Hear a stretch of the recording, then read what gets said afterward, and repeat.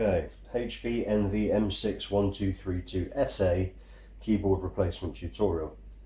Okay, so got my laptop here, keyboard's not working, so I'm going to replace that now. So we'll start by removing the battery.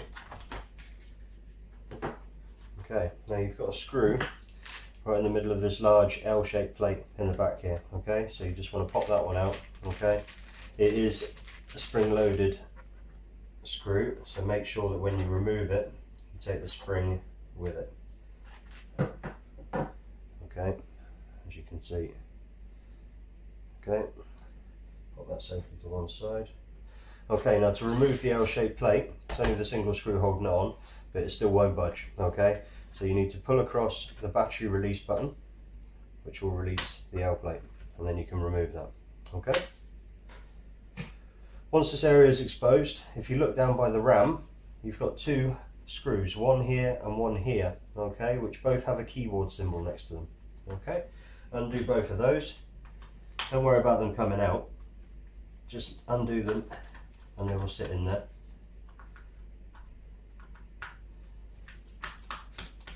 Like so. And then flip the laptop over, open it up.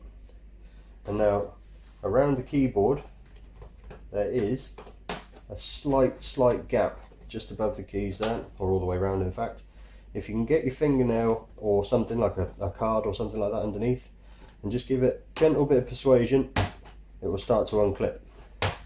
Okay, work your way along until you've unclipped the top, and then the bottom just slides out. Okay, like so. Now the only way this is held in is with the ribbon cable.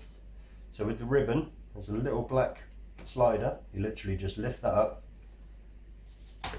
and then pop the ribbon out, and that is the keyboard removed. Okay.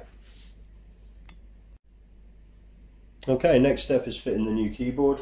Okay, so basically reverse the process. So you've got your new keyboard here. I picked mine up off a auction site online. Only cost me £12, and well, hopefully it'll work. We'll find out shortly.